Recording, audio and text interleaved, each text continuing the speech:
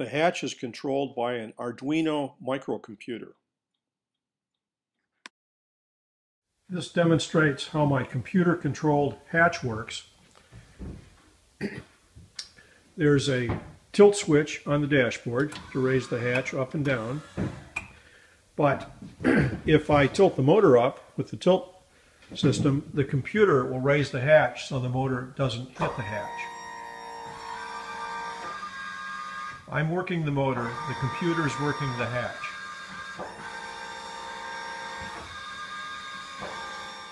Another feature is that if I trim the hatch down while the motor's up, the computer will stop it from running into the motor.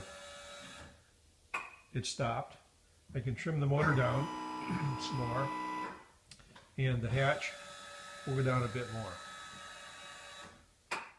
Another feature of the computer system is a light to help me not tilt the motor up so much that it hits the cutout in the transom.